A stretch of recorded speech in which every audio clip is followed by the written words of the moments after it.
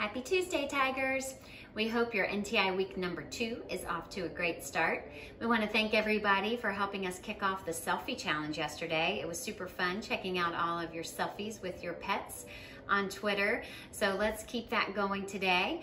Our theme is food. I don't know about you all, but my family has been getting pretty creative when it comes to meals because we have a little extra time to think about it and to cook for everyone.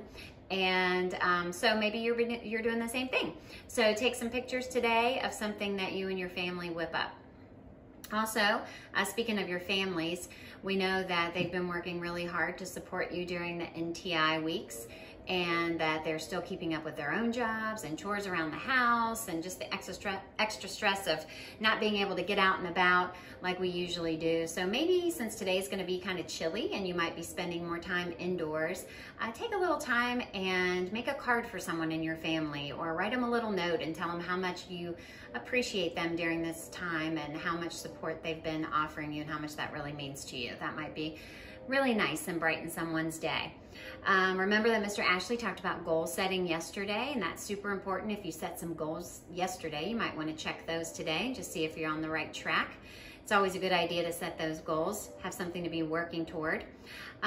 We also want to remind you about the We Are Proud art contest that Mr. Ashley talked about. That information is on Facebook and Twitter. We've already gotten some entries emailed to us and they look really cool, so thanks for that. We are looking forward to seeing a lot more of those.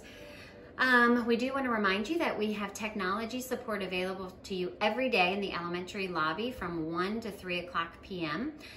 We saw some people in and out of there today. They're being very safe and sanitizing everything before and after they work on your computer, but it is available and they're happy to offer that service to you.